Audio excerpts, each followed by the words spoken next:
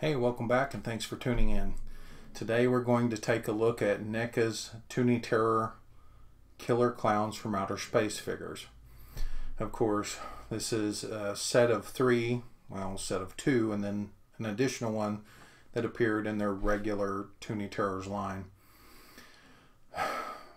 I am pretty much a straight-laced horror fan. I don't go for wacky horror too often, but this particular movie sort of wormed its way into my life, and I do kind of enjoy it for what it is.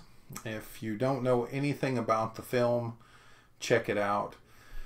It's a wacky premise, to say the least. You have aliens come to Earth in a big top tent, and of course we don't know what aliens look like, right? So they could very well look like clowns. And craziness and hilarity ensues. So stick around and I will show you what's in the box.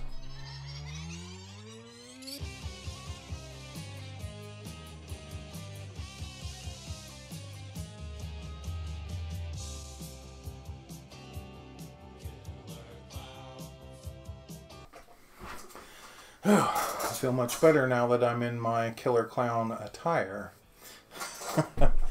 Alright, so here we have all three figures out of the package and all their accessories on display right here for you, the viewer. Let's kind of take this back a second and start with Shorty. Let's go with Shorty. So I'll move all this stuff to one side and take a look at good old Shorty. Now, Shorty makes his first appearance in the film during the sort of pizza raid, as I would call it.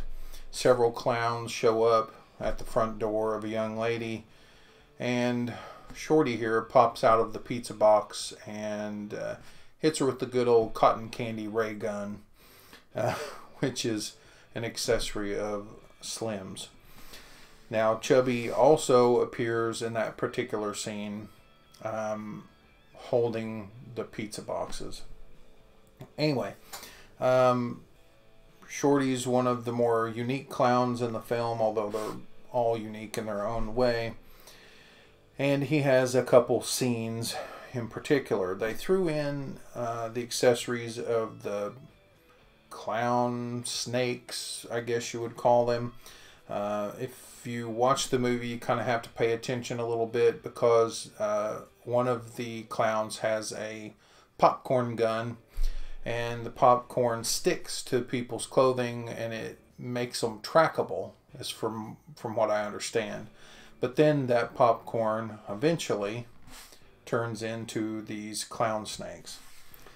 So here we have a little bucket of popcorn, the popcorn inside, and then two of the clown snakes popping out of said popcorn. These necks have some cool little detail, wrinkly details in them, and they are posable. Not only are they posable, the little heads have ball joints, which is really cool, and has a nice overall paint app, purple neck, no real color change there, and then the little faces are nice and creepy. Thank God Neca has started putting each one of these figures on their own personal little black stand. God, do they need them? They cannot stand on their own, I'm telling you. So hopefully this is a regular thing for Neca going into the future, but you can see that little black stand right here. Nice little accessory. Quite cool idea from the Chiodo brothers, who directed and created most of the props and characters. Here we have Shorty ready for a biker boxing match. In the film, he rolls up to some bikers who trash his own personal bike, and they decide to put up their dukes. Shorty here immediately brandishes a couple boxing gloves and knocks the block off of a large biker, literally taking his head off with one punch. The figure here has a nice amount of articulation in the neck. Both shoulders move, and the wrists even have some articulation. Of course, with Toony Terrors, it's not always about the details like a lot of Neca's Ultimates. And so some things are lacking on this figure. I believe the hair should have been a brighter color. And if this were a line that was about the details, these costumes had a lot of patterns inside of patterns.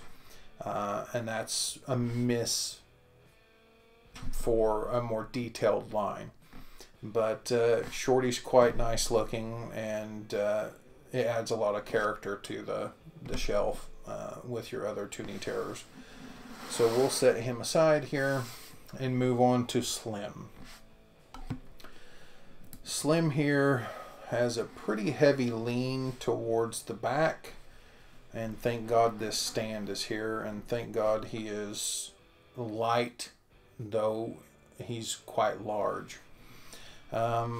Slim came with a cotton candy human and the cotton candy gun, which was smart of Neca to include. The cotton candied human here is actually done really well. It does lack texture in the cotton candy, but again, this is Toony Terrors. This isn't Neca's Ultimate line. But they do capture the pink color of the film, this little hanging thing as well.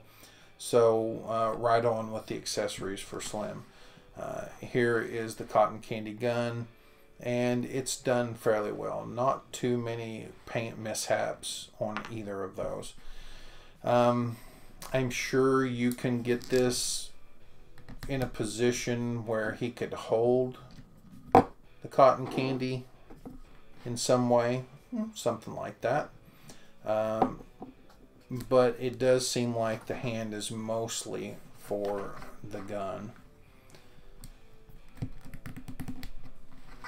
Now, the cotton candy people. If you have seen the movie, you know that they are capturing humans in cotton candy and waiting until they're ripe. And when they're ripe, well, Fatso sticks a crazy straw in one and sucks the blood right out of them. It's a weird movie, people. It's weird. So anyway, here we have Slim again. Nice paint job on him. He matches the film pretty well. Like I said with Shorty, there are costume details that are lacking, but not a big deal. He's quite tall. I would put him at about the 7-inch mark, possibly. But really well done. I just don't like that lean. You can get him a little more forward. But he does have head articulation, shoulders, and wrists. So not too shabby. Move him to the side. Let's put our cotton candy human. Does anyone know what human in the film was put in cotton candy? There is one of two that they name. There's a random farmer who's the first one revealed. And then there's poor old Joe Lombardo.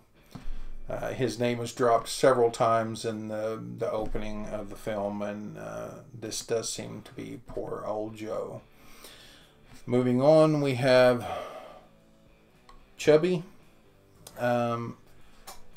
Did you know that Chubby's twin clown brother, Fatso, is also in the film? It's just a little color change and costume change for the characters, but basically the same head with just slightly different hair color. This one has only the pie accessory. My issue there is there's no way for him to hold the pie. Like the hand is really just kind of flat out and there's nothing you can do. So I would say take some of the blue tack stuff and you'll be able to get that pie in there. Do you guys remember what the pies do? They're basically acid. At one point they throw several of these at a security guard. He turns into one big pile of goo, and Shorty comes along and puts a cherry on top. A big oversized cherry, by the way. So again, nicely captured. He's got some head articulation. It's a little more limited to the others just due to the size of his neck. And then of course the arms move some, not a ton, but enough. And he has that kind of pie throwing action hand there. As far as coloring, good. Costuming, decent. In the movie, this pattern that you see, the spiral pattern, is actually much tighter on the costume. So the costume's just basically filled with that spiral pattern. Maybe that was a little costly, but NECA did what they could here. The pie is fairly well done. It looks pretty legit, and it has a nice little crust and whipped cream topping. So here we have all of the killer clowns, and I really can't wait to put them out there and have them on a shelf together. So thanks for checking it out. Again, subscribe, like, hit the bell, all that good stuff, and I'll catch you next time.